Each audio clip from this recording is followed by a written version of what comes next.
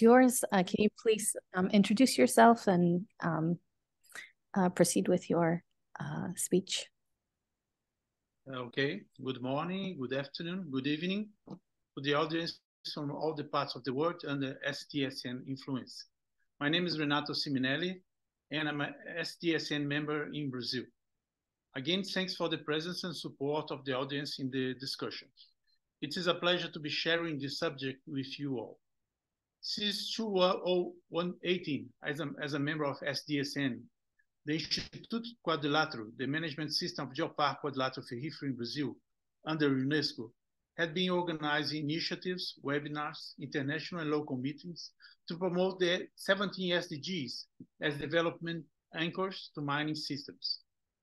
Other segments of high territorial influence or impact under the same principles are energy, agriculture, forestry, among others. The growth of ESG practices and strategies in many important segments asks that SDGs and ESG practice parameters and indicators be compatible, aligned, or bridged. Although today ESG is strategically restricted to internal industrial operations, the future is for both to be managed, integrated, or overlapped. Thank you very much, and I wish a great event today. Please, Herbert. Hello, everyone. Thank you for coming. My name is Herbert Ramos. I'm working in G821 Group. I am CEO at G821 ESG Analytics. G821 is a 4 companies group, which are G821 Mineral Consulting, G821 Virtual Reality, G821 Geotechnology, and G821 ESG Analytics. I hope we can share good information and opportunities to work. Christian? Hello, everyone. My name is Christian Freitas. I work at G21 Group as a special GIS, and I will show you today some cases that we work for the state of São Paulo.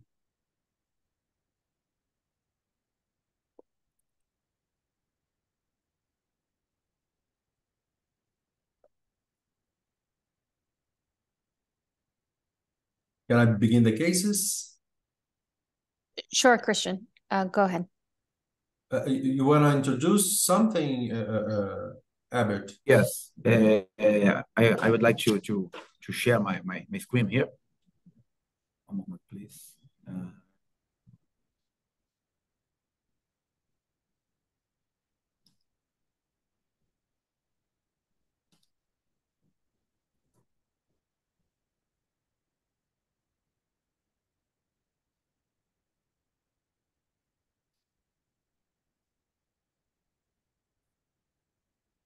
Can you see my screen? Yes. Okay.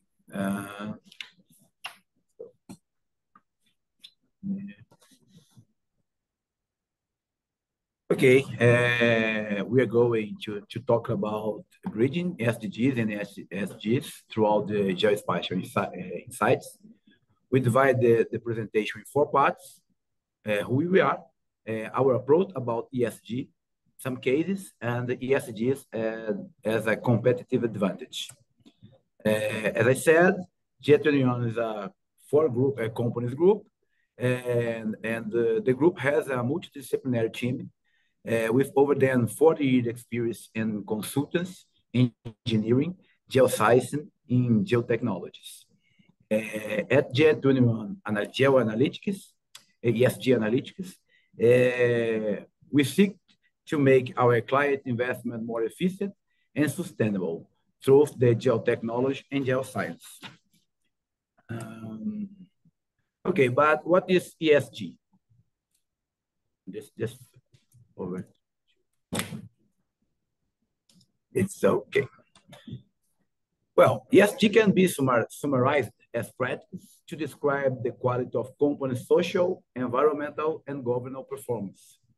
The term was used for the first time in 2004 by the United Nations and the World Bank in a report called Request Wins, initially as a provocation to the financial market.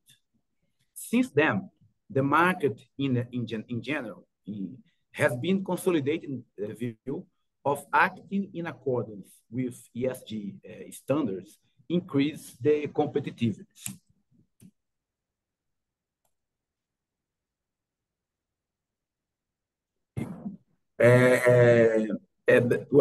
According with this view, ESG data-driven approach is essential to support the decision-making. Analysis and planning need to consider the specificity of the territory. Geospatial data must be integrated to ESG and observational data to generate insights about assets, projects, companies, and geographic areas. In a nutshell, risks are in the intersection among project data, environmental data, and social data. Well, there are several standards to guide ESG's implementation, such as GRI, SASB, TSM, and so on. Most of them start with the materiality. We've consisted in identifying and prioritizing material issues to stakeholders and not just to shareholders, and to address SDGs targets. And here we have one possible bridge. We can consider three basic steps to incorporate or to improve ESG practices: defining materiality, planning goals, actions, and investments, monitoring, and report results. So a data-driven ESG approach in a ESG data-driven approach, materiality plans and report must be based on data. That means it is required data infrastructure designed to connect to public and proprietary data sources, store different data formats, allow effective monitoring and reporting. The data sets include satellite images, observational data, mapping, documents and reporting, data stream like video, 3D data, social network data, and so on. G21 Geotechnology has already developed several geospatial data and data science projects, some of them to support ESG implementation and to address ESG SDG targets. Now, Christian will present you some example of these projects. Christian, do you want to share your screen, or you can use this my screen? I will share my screen. Okay.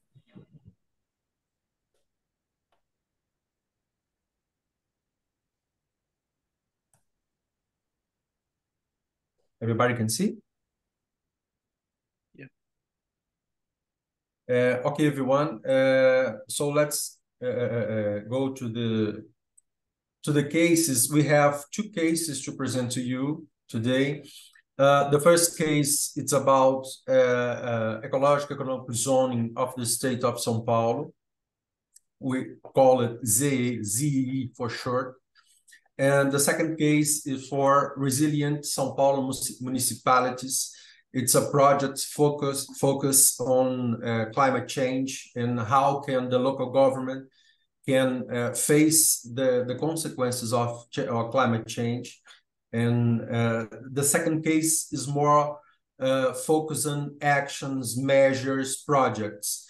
And the ZE, or the zoning, ecological economic zoning of São Paulo, it's more like a policy, but we're gonna get a little bit into the cases.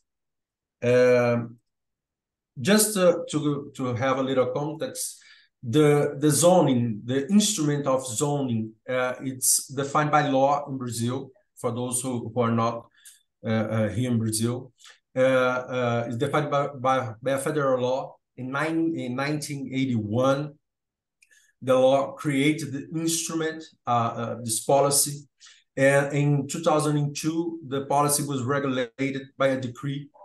In the decree, it has two main points, the ecological sustainability and the social economy.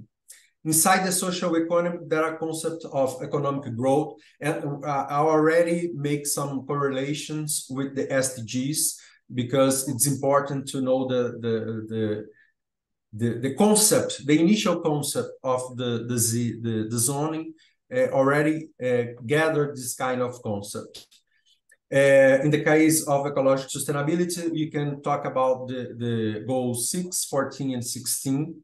And in the case of social economy, we're talking about economic growth, protection of natural resources, presenting the future generation, recognition of the intrinsic value of biodiversity. All this comes from the decree in 2002, a federal decree.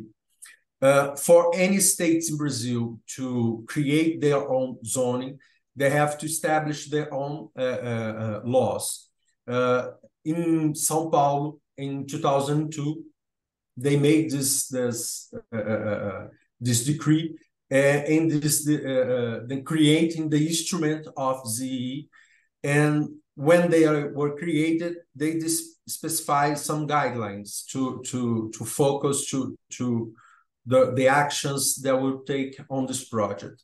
The guidelines was resilience to climate change, water protection, biodiversity protection, competitive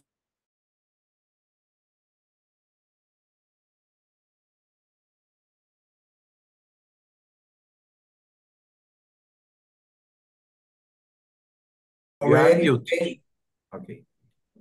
They already mentioned the connection between the instrument, this policy instrument, with ESG and SDGs. They already sit in the documentation.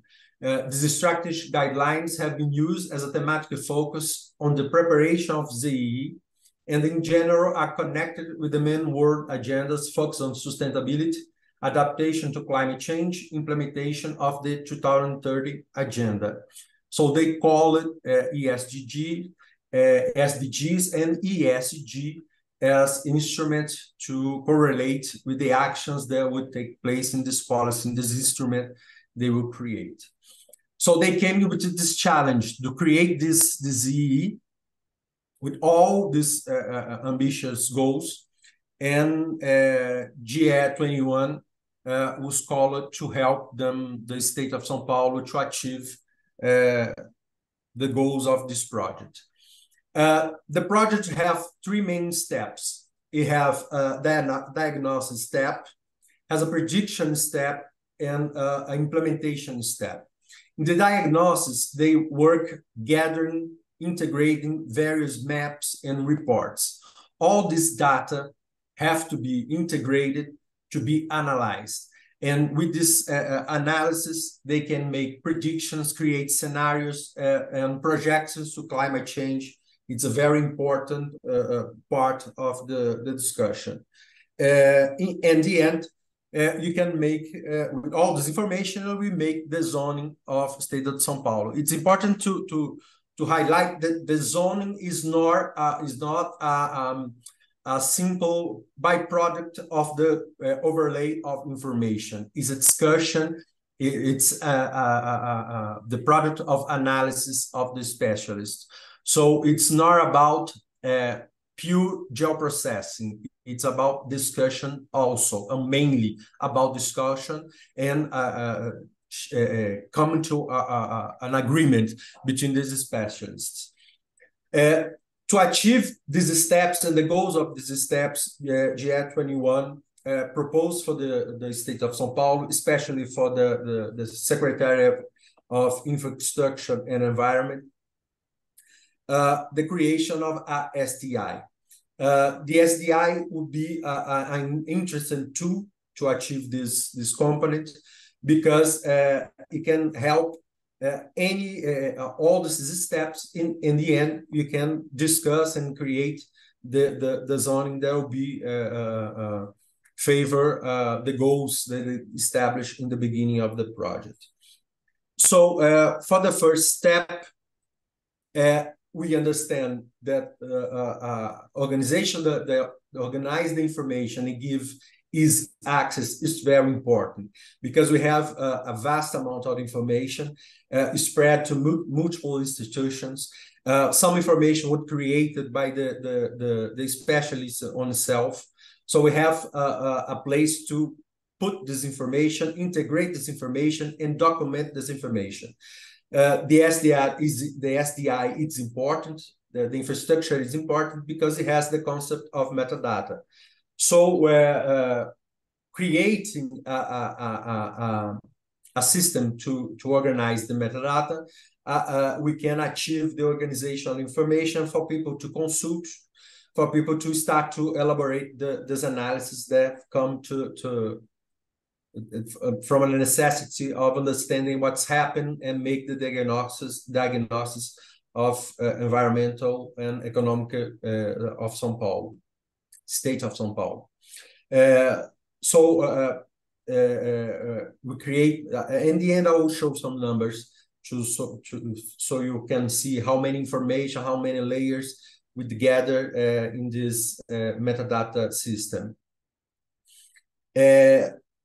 Also, we have the second step, the step that focuses on creating scenarios and climate projections. The main source of information for climate change and climate scenarios came from the a specific project named Projeta. The information was distributed on internet, but in a raw format.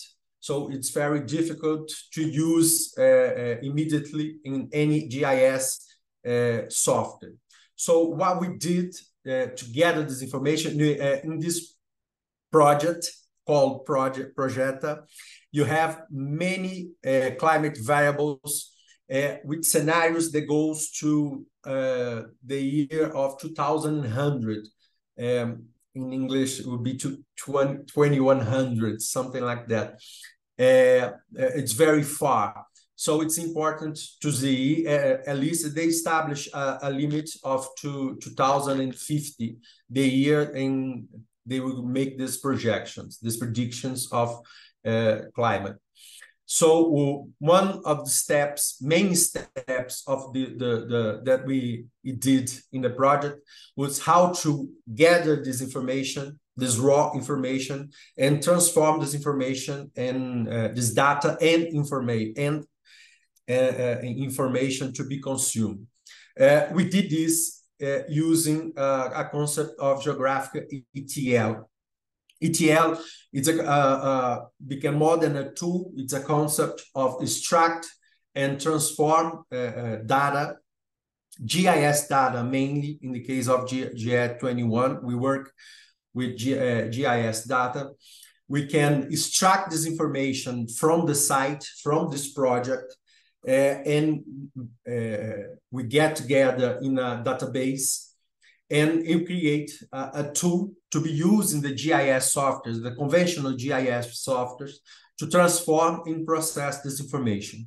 So the specialists that work at the zoning, they can choose the prediction model, they can choose the climate variable, and they can choose a time frame. With these three variables, these three parameters, they can create many maps. In the case of ZE, they ended up creating almost 100 map layers to be used to discuss the climate change in the state of São Paulo.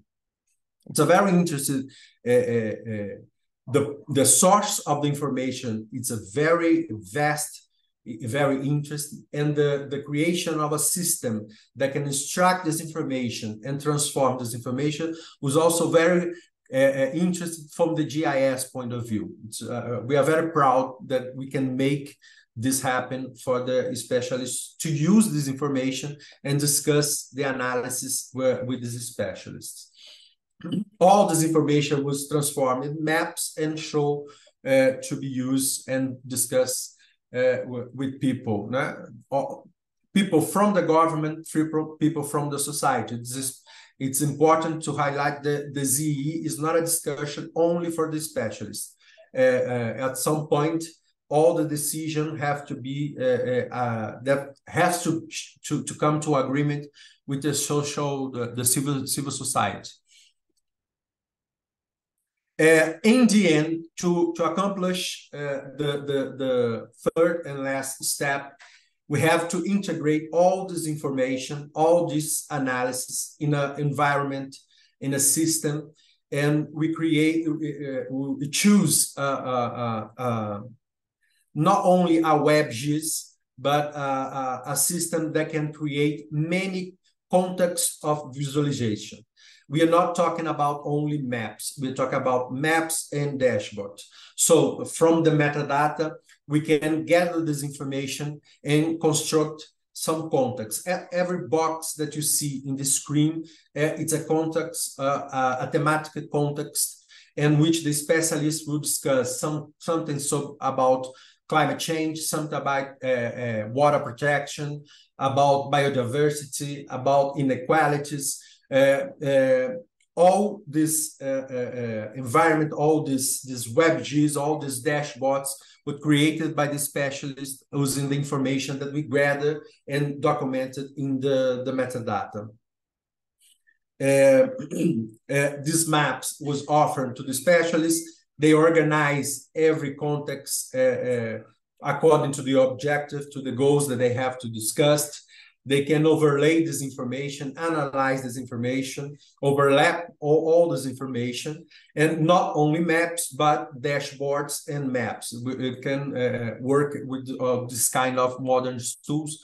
Today, they are very common, but at the time, they are very restrict the type of information we have to work, all working and in international standards, which is sometimes very difficult to find the right tools to do this. So we have many information that we gathered. In the end, it was very interesting because the SDI in itself can accomplish or become an instrument to achieve a goal of SDG. In the case, we're discussing about the goal number 9, especially in the access to information and communication technology. So this infrastructure that we create to help the specialists of state of São Paulo to define the zoning, the economic and ecological zoning of the state, the instrument that we create on itself, it became an objective to achieve an SDG goal, to give access to information. All this platform, all this SDI, it's free to be accessible to anyone that get interested and dive into all this information. In the end, the ZE gathered more than 2,000 layers of information, all documented with metadata, organized in more than 160 maps and dashboards. The information was vast and very diverse kind of information.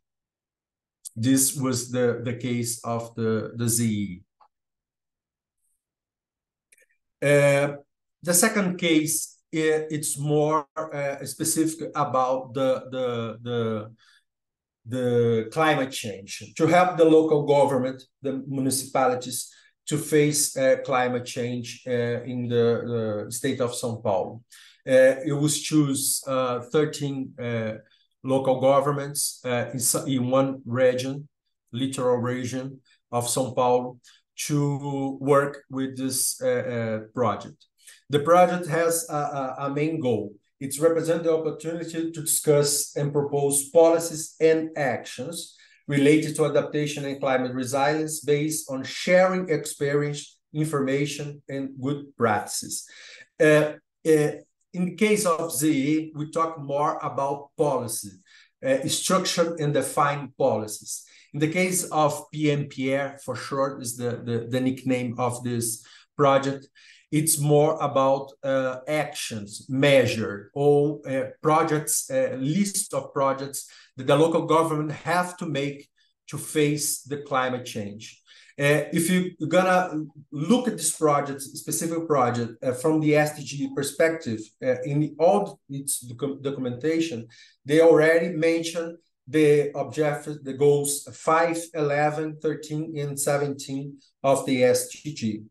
And from the SDGs, from the ESGs, sorry, from the ESG perspective, it's very important for them to achieve good governance, to look at financial resource. All the solutions, all the proposed measures has to be sustainable from a financial point of view. This is very important because we're dealing with government, local governments, but they have to be very careful about the how much they could spend in this kind of solution. They have to look for the ecosystem services. It's a new concept to tackle the problems, but understand that the problems is complex and deal with many aspects.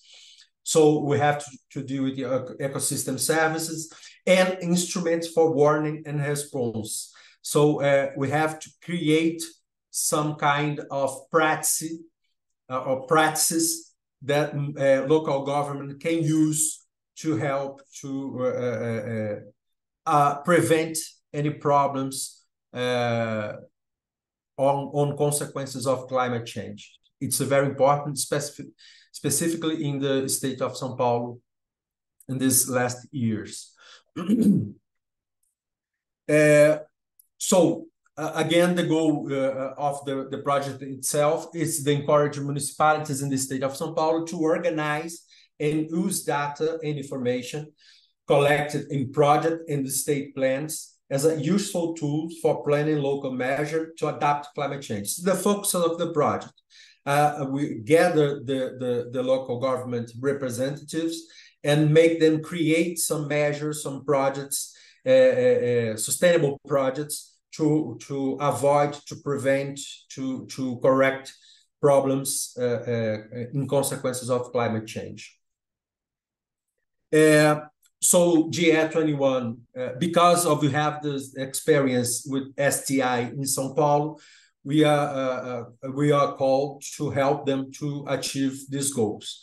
We propose the use of the GIS tools that is compatible with the STI, because we have to gather many information, not only because this information is important to define the projects, but because of the diagnosis that some local governments have deficiency in define and create their own diagnosis. So we have to gather this information. We have proposed the use of GIS tools that is compatible with the STI. A GIS tool that is capable of connect and analyze data coming from geoservices. This is very specific because they are not producing information. They are gathered information. To work with information that belongs to other institutions, you have to deliver a tool that is capable of collecting this information and analyze all this information. And in the end, they have to discuss and create the solution for these problems.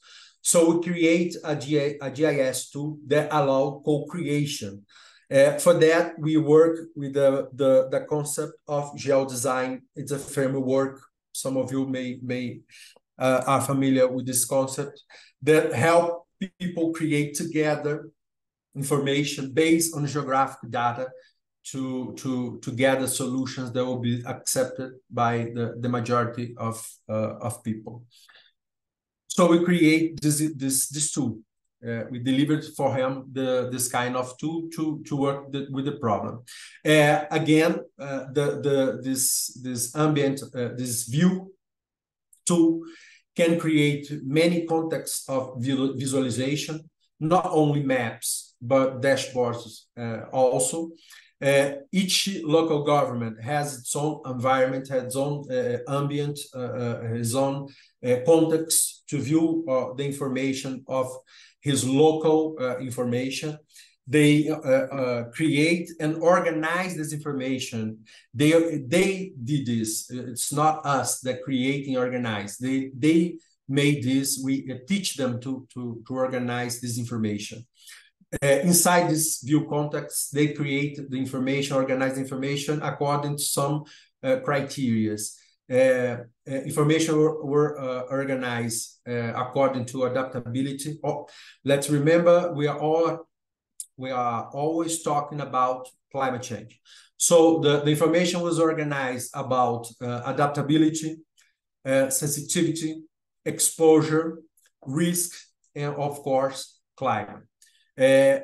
Each context gather more than 100 data layers, map layers, so the specialists can work through and analyze what's happening in their own region, what's going on and what's going to happen with the climate change. Inside this context, they are capable of connected to any SDI available in Brazil specifically. They can connect this information in any format, bring more information to the table to discuss the solutions and to define or create a landscape of what is happening in the region. And then they can pass to define the solution. To go to the solution phase, we work with the geodesign. We teach them to work with this concept of geodesign. Just to give a little bit of context, geodesign is a construction, a planning method in which the creation of a proposal and impact of simulation informed by the geographic context are strongly linked. What we are trying to say here is the people will create the solutions, create the measures, the actions, the projects in this region. And they have to, in the process of creating the solutions, they have to understand what impact these solutions have to do with this local environment. So it's very important to make these solutions understanding what is happening to the local environment and, of course, to the climate change process. So this tool is important because we highlight the focus of the goal of the project. It's the useful tool for planning. Geodesign was an important part of the solution because it is a tool for planning in local measure. It's important for the representative of the local government to understand that they have available this kind of tool and information to work with. So we teach them. In the time we are going through the pandemic, so we can't do presence meeting, so we have to do everything full online, 100% online. So we have to teach them to use and create this context of visualization and how to use geodesign to understand the information and work, define the solutions. We did this many meetings, online meetings with very many important local governments and state governments, representatives of local government and state government. In the end, we presented this tool in which the local government can, inside this visualization context, this context of visualization, create the solutions. The solutions that have to be spatial, it has to be located in the space, in the geographic space, because once they define what kind of measure, what kind of actions or solutions or projects they want to go for it, we have to analyze this project with some kind of metrics to define the impact or risk of these projects don't be sustainable. In this screen that you see now, the people define, they draw the solution, and in real time we can establish what positive impact this solution can have. In this example, I give you the SDGs goals. So in this particular case, we are measuring the positive impact of the solutions, this specific solution in the SDG goals, in positive impact and negative impact. With this, we can, after discussed all the solutions, proposed solutions, and from the list, in the end, we have a list of projects, of measures, of actions that people will choose, those whose projects will be approved, whose projects will be disapproved by all the collective of specialists and defined in this spatial context. So it was very interesting because it can already make geodesign work in some practical terms. It's very interesting to see the tools helping the local government created these instruments to help them to get a list of projects that can be chosen to be put in execution in short term. It's well, all the both cases, the ZE, the zoning cases, and the resilience case of local government, what's very interesting because it makes us not only use GIS data, but to create GIS tools that can work with this data and get into practical terms in finding the solutions. I hope I could be clear. You can discuss later. Thank you, guys.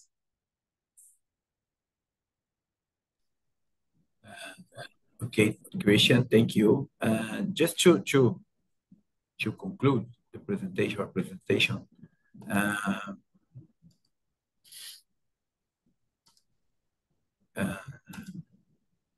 find here. One moment, please.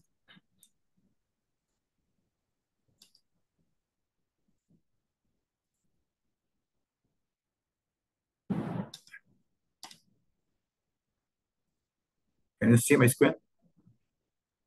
Yes. Okay, thank you, Christian. Just to concluding, as you know, ESG, SDGs and ESG is about sustainability in overall, but it's also about creating and protecting value to the companies. In short term, SDGs and ESG improve operational efficiency, enables capital access, reduce risk of regulatory sanction, and helps obtain and maintain the social license to companies. And the middle term and mid and long term, it increases competitivity, revenue, innovation, governance, and reputation in brand value. Well, it was our presentation. Geoengineering specialists help companies, supported by geotechnology, Geoengineering specialists help companies to implement and report ESG best practices and address the SDGs targets, which communicates environment and social responsibility, solid governance, reduce costs, increase profitability, improve reputation, and resilience. Thank you very much, and we are available to discuss in the end of the presentation. Thank you. Thank you, Robert. Thank you, Christian, and thank you, Renato, for your presentations. It looks like we already have a lot of questions in the chat. So what I'll do is I'll quickly just go through my slides and then we'll open it up for Q&A and discussion where the participants can raise their hand, unmute themselves, or use the chat function to ask any questions that they have of any of the presenters that we heard from today. So once again, I'm Miriam Rabi. I'm with the Sustainable Development Solutions Network. So you heard a little bit about SDSN from Renato. Let me go ahead. I forgot to share my screen. I can start with a very brief introduction to our organization. So SDSN was launched in 2012 under the auspices of the UN Secretary General Ban Ki-moon. And the mission of our organization is to support the implementation of the Sustainable Development Goals and the Paris Climate Agreement at local, national, and global levels. We are a global network of knowledge institutions that are working on the SDGs currently, and I'm sure this number is probably not the most up to date, but the last time I checked, we have about 1,800 member institutions, where about 80% of them are academic and research institutions, all doing incredible work on the SDGs. So we have a lot of geographic networks that are established. So as you heard, Renato is leading SDSN Brazil. We have active national and regional networks all around the world where academics, NGOs, CSOs are all working on different aspects related to the Sustainable Development Goals. We've already heard from Christian and Norbert about the SDGs. And I think everyone's already familiar with them, so I don't think I need to go into too much detail or provide an introduction. But just to kind of set the scene for the work that we do at SDSN, we have a set of 17 goals, 169 indicators, and 169 targets and 231 indicators that help member states to measure and monitor progress against each of these goals. So similar to some of the work that Christian and Norbert mentioned in terms of addressing environmental, social, and economic issues, those are kind of the same three core principles of the Sustainable Development Goals. And they cover a wide range of issues, as you can see: poverty, hunger, access to clean energy, climate and environmental issues. And a lot of the indicators and targets are trying to measure access to services, or we have to understand population movements in order to measure some of the indicators for the SDGs. So that's where geospatial information and technologies come into play and play a very important role in monitoring, implementing, and achieving the SDGs. So we already heard from Urban and Christian a few examples of how they're using GIS and geospatial information and different tools to support ESG principles. So today I'm going to provide a little bit of information on how we use different geospatial sources and tools for the work that we do at SDSN. So as I mentioned, SDSN on the one hand is a global network of member institutions that are all doing incredible work related to the SDGs. But within our secretariat, we also have thematic networks that focus on different angles and aspects related to the implementation or monitoring of the Sustainable Development Goals. I'm leading the geospatial arm of SDSN, so one of those thematic networks within the secretariat, and our focus is on advancing the use and production of timely and geospatial data and technologies for the Sustainable Development Goals. This program was launched about 3 years ago now in partnership with Esri and National Geographic. And over the past 3 years, our work has kind of evolved into three core priorities. So the first one is data curation, production, and visualization. So for this work stream, what we do is we work with a lot of different teams from different sectors all around the world that are doing innovative work using non-traditional data sources to measure and monitor issues related to the SDGs. So we work very closely with the teams. We have a set of criteria that we use to kind of review and evaluate the data against. And if it meets our criteria, we work with the data providers and these teams to basically package the data in a way that would be accessible to a wider SDG community. So whether you're a policymaker with very limited time or a researcher that's interested in doing further analysis or a journalist who's curious to, know what the state of some of the SDGs are, as it is, in the past hour or in the past day. This is kind of a space we've created where we feature a lot of those data sets. We'll go through a couple examples together. We provide all the metadata, all the underlying geospatial layers, the original data sets. So it's a repository of data layers and information that those who are concerned with the SDGs can use for their own work as well. So the second work stream kind of evolved because we realized that, dashboards are a great tool. It's a great way to kind of understand what the data set is trying to communicate. But at the same time, some audiences want to better understand what kind of impact that data has. Why is it important to collect that data? What impact is it having, on their community or in their society? And so story maps and storytelling kind of allows us to create a narrative that further contextualizes the data. It allows us to feature use cases, different research projects, the way different tools and applications are being used among a community or a company. And so it's a way to further contextualize the data and also add more multimedia content. So it's not just the data that you're interacting with. A lot of times, companies or organizations or a research team, they have a story to tell about, why the data was produced or how it was produced and the impact that it's having. So it allows them to embed videos, add other kinds of multimedia content. So it's become a really great tool, even for us internally, to use for a lot of our reporting as well.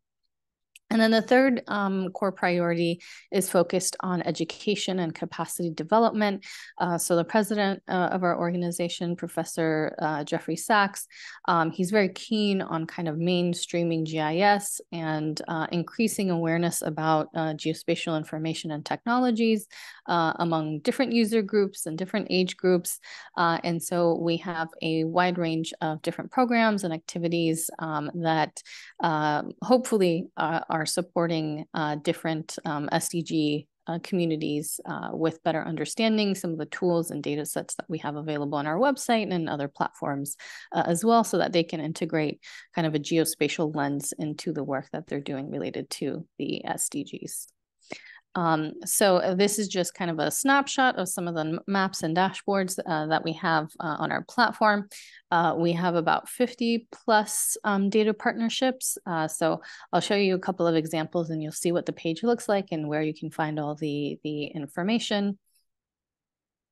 This is just kind of a snapshot of different kinds of categories of story maps that we feature on our platform. So I'll show you a couple examples of how countries are using story maps to report on their SDGs. We also, as I mentioned, kind of use the story map tool to feature different technologies that have been developed. So, for example, we have one story map from the American University of Beirut, where they've developed a map that supports farmers with smart irrigation. So it kind of is an intro to the app, but it's also provides some context on how it's being used. And then we also use the story map tool for different use cases, research projects, data initiatives, and different activities. We'll feature, I'll show you a few examples from Brazil later throughout the presentation. Oops. And then, as I mentioned, the third kind of core priority is focused on education and capacity development. So one of our most popular programs is our annual summer GIS program for middle school and high school students, which we just concluded, I believe, last week. So it's a 10-week program. It's free and virtual and open to students from anywhere. And we usually provide lessons, basic training on GIS, lessons on the SDGs, and also on digital storytelling. We have guest speakers from different sectors, talk to students about different topics related to the SDGs this summer. The program was focused on COP28 and a lot of different climate challenges. And throughout the summer, the students choose a topic, usually kind of a sustainability challenge that they're facing in their own communities, and they use the skills and the knowledge from this program to develop a solution or to do a research project, and they present their final project in a story map format. So we're currently reviewing the submissions, and we'll be promoting and sharing the results in the next couple of months. So we usually host this program every summer. And then we have engaged in other activities. So we worked with a couple of different academic institutions that are also SDSN members, like SDSN Brazil, to help them integrate GIS into the research projects that they were doing.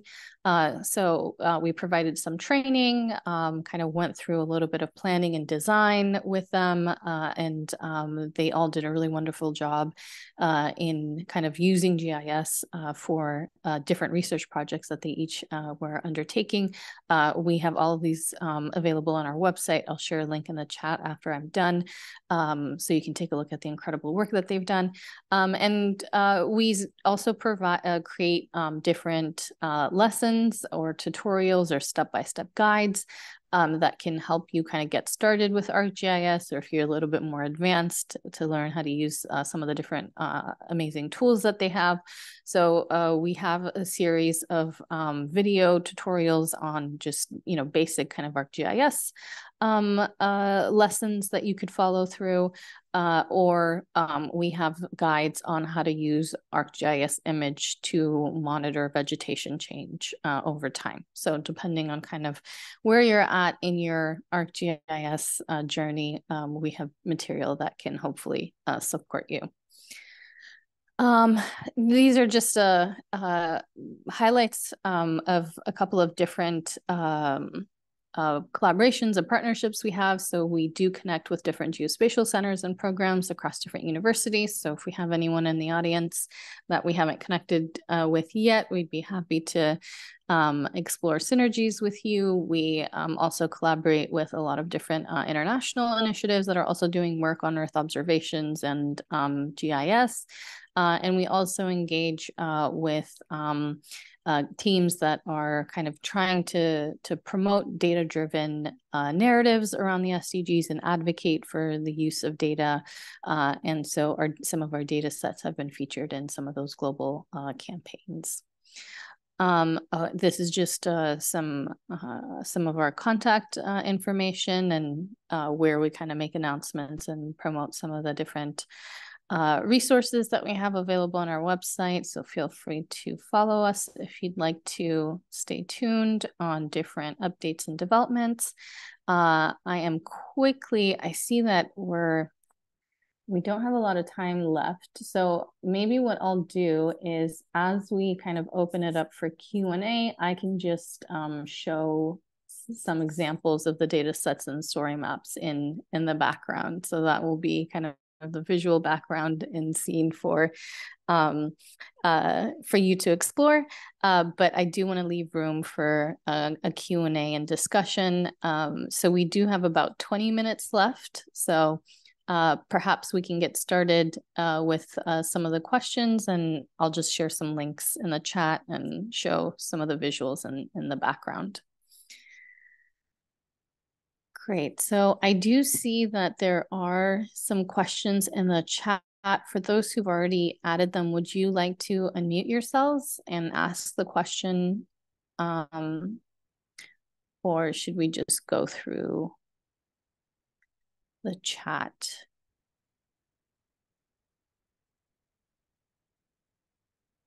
Let's see.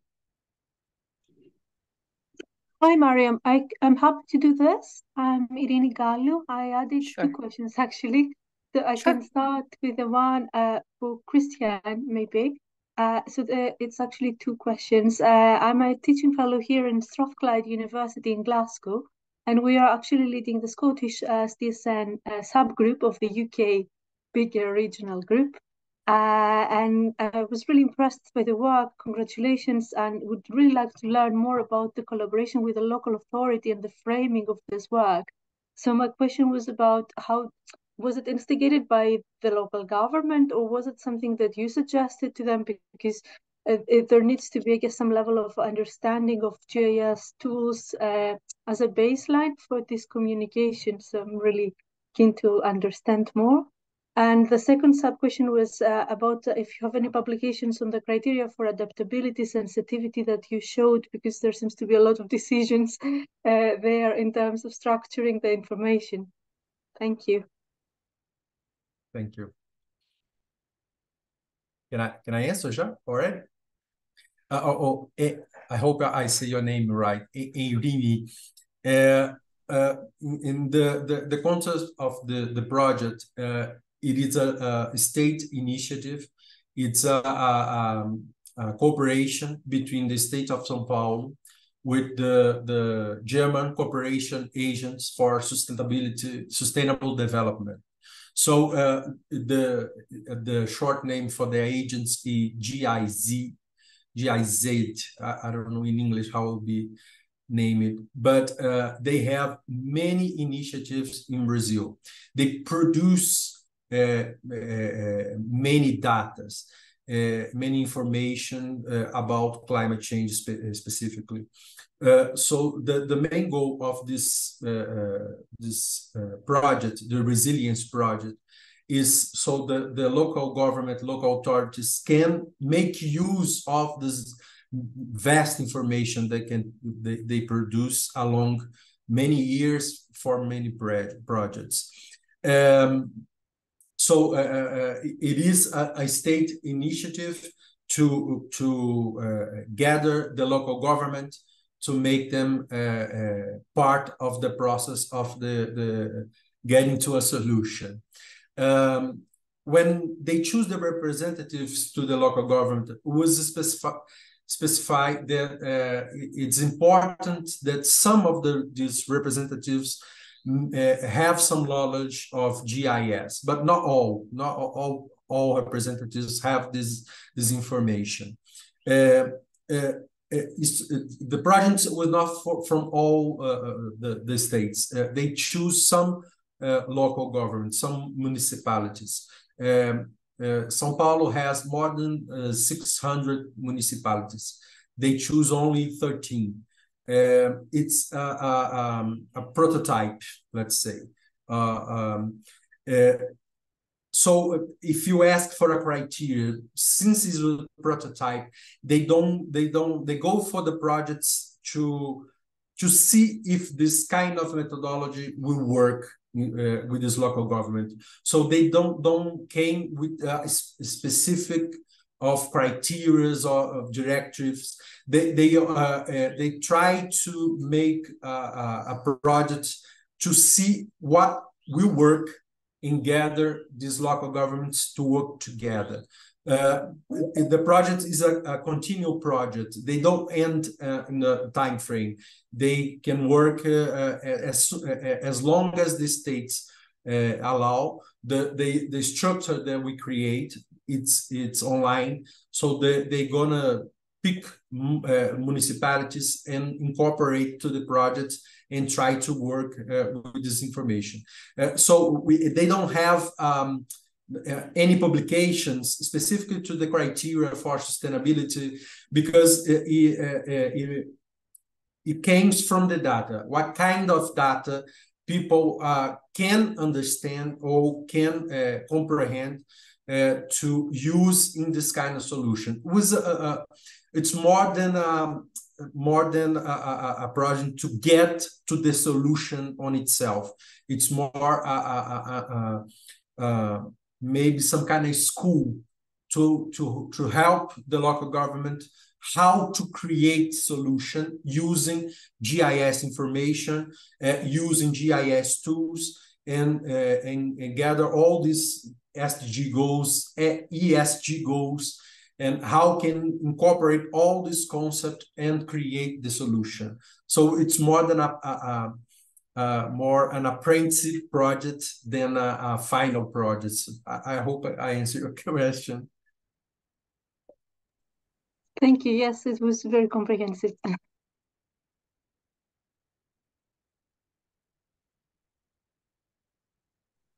Thank you. Are there any other questions? Feel free to unmute yourself or add your question to the chat.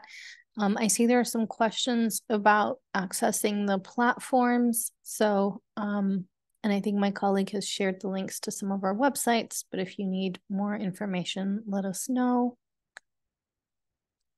I'm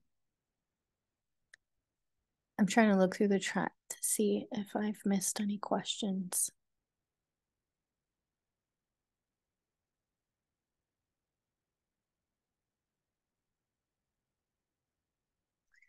Yes, so the 10-week course, if you go to the SDGs Today website, under the education tab, you'll see there's a page dedicated so you can find all the material and recordings from previous years.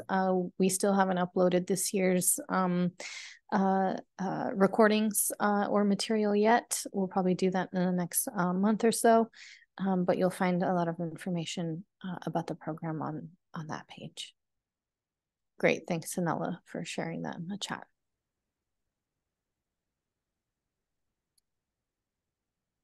Let's see, there's a question about events in Europe. SDSN, if you go to the SDSN website that my colleague has shared in the chat, we usually do have announcements of all of our upcoming events on the platform. So a lot of them are virtual, and for the in-person ones, you can kind of see if there are any in Europe that are listed on the platform. Great. Yeah, for each of the other teams that presented, I think we all use our platforms and social media channels to promote any events. So keep an eye out for any that might be happening in person in Europe. Renato, do you have a question? Yes. Okay, go ahead. Question. The first one, what would be your system approach to updating past and recent events? Okay, and future previews, because we understand that this changes all the time. Okay, how this would be inserted in your system. And second, are the private sector appreciating this geospatial approach to eventually develop project that would be of interest of a group of companies, because this is public data available. And all these companies will need those, let's say, interprets for ESG and SDG, let's say, joint development. Are they starting to, let's say, look for a way to make it more economical and eventually contract it together? That's it. Thank you, Renato. Those are two great questions. I don't know if they were directed at me or maybe both teams, but I can give it a shot and then hand it over to my colleagues from G21 to respond to that. So regarding the first question, as you said, it's a space in an environment where there's a lot of rapid change, and so it's kind of an ongoing discussion internally among our team and with a lot of our data partners just to keep up with a lot of the developments. And in terms of how we kind of continue that discussion with our audience. So Renato, as you are aware, we've had these webinar series where once a month we try to connect with a lot of our different users just to kind of update them on what we're doing and to also learn from them about the work that they're doing so that we can explore opportunities to collaborate and just explore synergies and learn from the work that everyone's doing within this space. So that's kind of been our effort, or using different international events to connect with others within this space to learn about what they're doing as well. In terms of the private sector, so in the context of the work that we do, so Esri is a major partner in you know, a lot of the work that we do.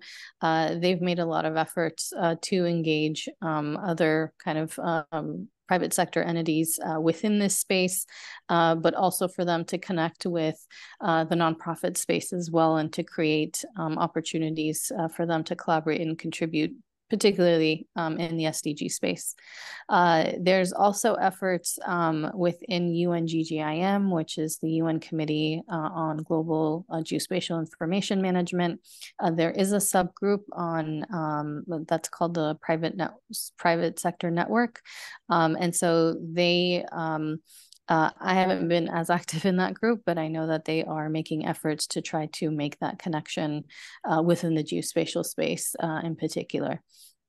So there are efforts that are being made, and I think there's a lot more we can do, at least with public-private partnerships in the context of the SDG work that we're doing, but still a long way to go. But I think that we've definitely have made some progress over the years, and the SDGs have mobilized some of these efforts.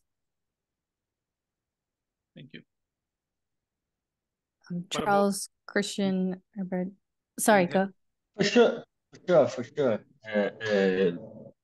In this case of São Paulo State, the main goal is to provide a dynamic tool to have a zoning up to date with climate change, up to date with water and other questions related to SDGs.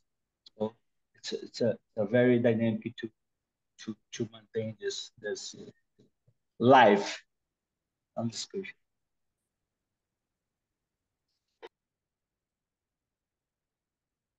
Okay.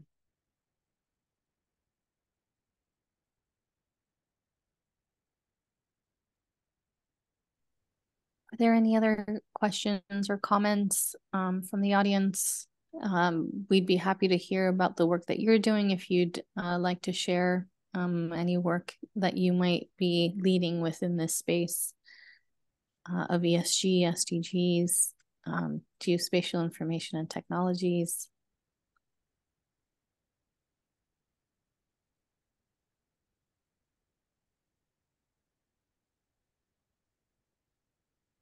We also, I think we've shared, or maybe we can share our contact information in the chat for anyone who would like to follow up with any questions or comments or requests.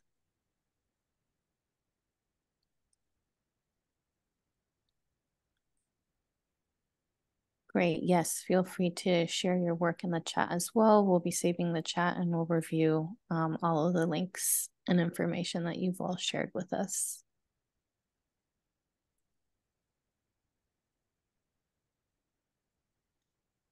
Great. Perfect.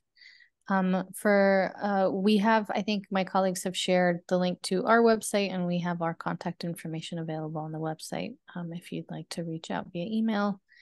Arbit, thank you for sharing your email. If we don't have any other questions or comments, I think we can close the session and stay in touch via email. And we've been talking about maybe future events or turning this into a webinar series. So stay tuned. We might have other events coming up in the future. Is anyone working on using GIS to track trees for carbon credits? I'll answer that before I hand it over to my colleagues. I don't think we have anything on our platform, but happy to share some resources that would be relevant to this work. If you don't mind emailing us, we can share that information with you. But we don't have, as of yet, anything on our platform.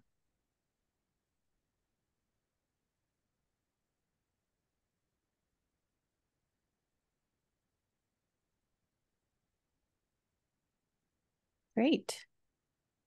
Okay, well, once again, thanks to all the speakers for your time and for your presentation today.